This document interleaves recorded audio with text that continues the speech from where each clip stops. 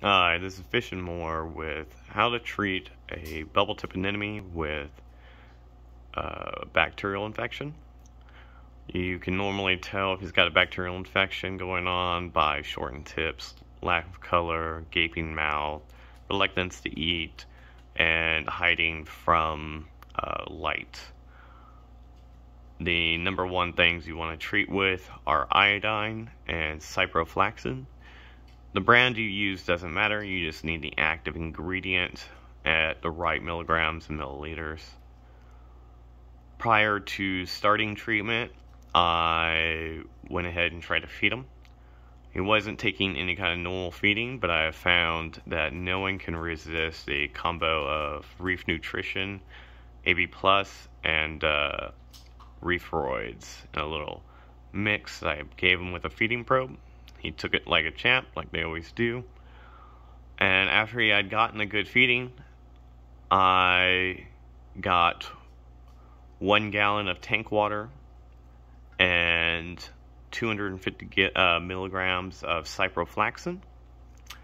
And I crushed the pill, added it to the tank water in here, and got a little power head, and got it just circulating, getting the pill completely dissolved. There is a sponge over that power head, so don't worry, he's not going to get sucked in. Once I got it all nice and mixed up, using tank water from the tank and having it the right temperature, I went ahead and got him. He was pretty loose on the rock because he was pretty sick. No damage done to the foot, that's key. If you're going to think you're going to damage the foot, just don't even try, or you'll probably kill it. I got the 1 gallon of tank water, 250 milligrams of ciprofloxacin. I'm going to give him 1 hour in this. This is going to be kind of a one-time dip, more than likely, because I don't think I'm probably going to be able to get him off the rocks again. And I'm not going to put them through that stress. That's why I'm doing a high concentration one-time dip. Normally, the way you would take care of these guys is you would get a 10-gallon tank, and you administrate 250 milligrams of ciprofloxacin to that 10-gallon tank. And you'll do a 50% water change once a day, and continue adding that 250 milligrams of ciprofloxacin. At the end of about a week, you'll see your bubble tip has come right back. In that process, you'll need a proper light that he can be adjusted to, and it's not going to be too intense or anything. Definitely want to go on the lower end of the par than the higher end.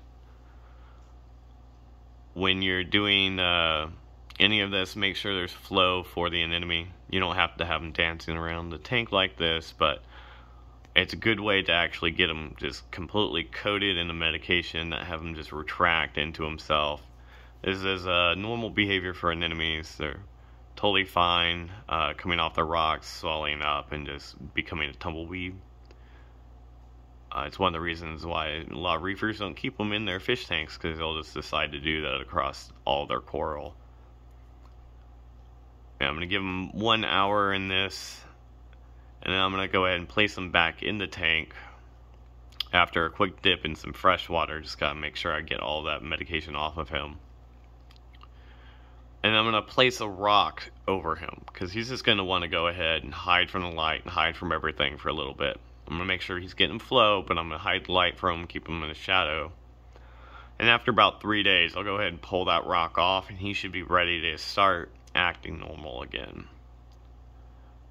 Without that rock, he'll probably just go ahead and hide somewhere difficult to ever find him or get him out again, and he could just become reluctant to feed or eat again, or anything from the light, and this whole treatment won't work. So you got to make sure he is going back into a normal position once you're done. I'm going to go ahead and keep giving him some coral nutrition and reef roids every 3 days. It is a one-way entrance, one-way exit for the anemone, so you need to make sure they're getting time to expel waste prior to putting more in them.